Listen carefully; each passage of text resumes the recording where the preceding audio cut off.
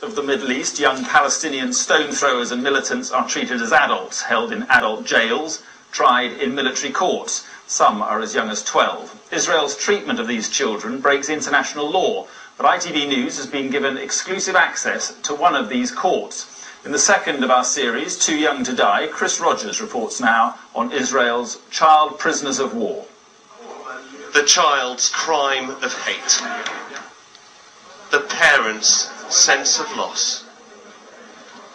The state's illegal child prisoners of war. Every 12 hours, a Palestinian child is arrested.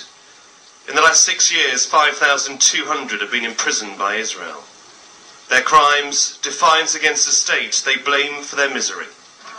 They are provoked and encouraged to retaliate, children as young as 8, full of anger. But is putting them behind bars the route to peace, or yet more hatred? These are the pictures children draw here. Soldiers with guns, barbed wire, prison bars and rats. This is 13-year-old Yusuf's underground cell, and the outside area, where he spent just 30 minutes a day. They stamped on my neck when they arrested me. They said my father is a militant and I must pay for his crimes. Israel was held in a detention centre for weeks, but her case never went to court. Once, the guards showed us what they would do if we ran away. They threw tear gas into the cell. It's Judgment Day for yet more Palestinian children. For their parents, it's the only opportunity to catch a glimpse of their imprisoned child. For Kafaya, the hours hem behind barbed wire, waiting to go inside the military court, is nothing compared to the 3-month wait to see her 15-year-old daughter.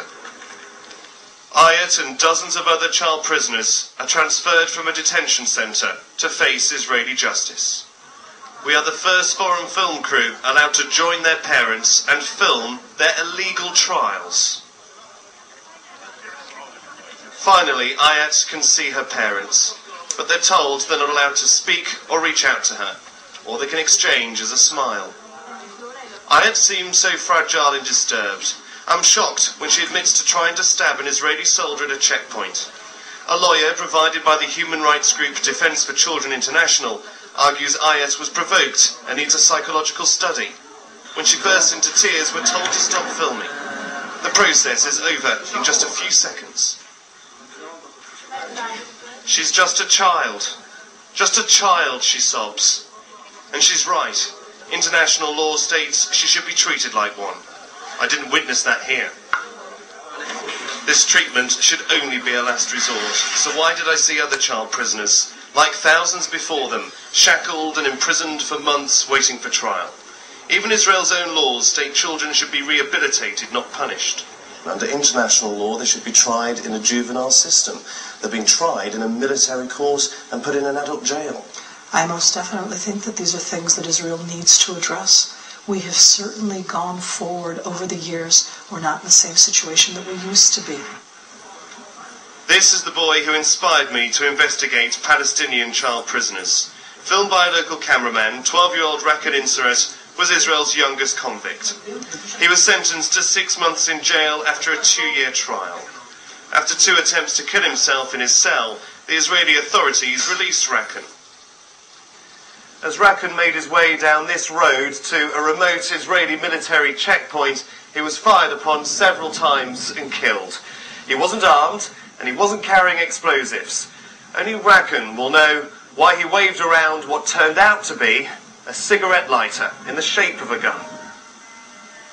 His mother believes he provoked his own death. She holds every side in the conflict responsible for his suicide. What was that? She told me anyone with a mind, a conscience, we all should learn lessons from what happened to my son.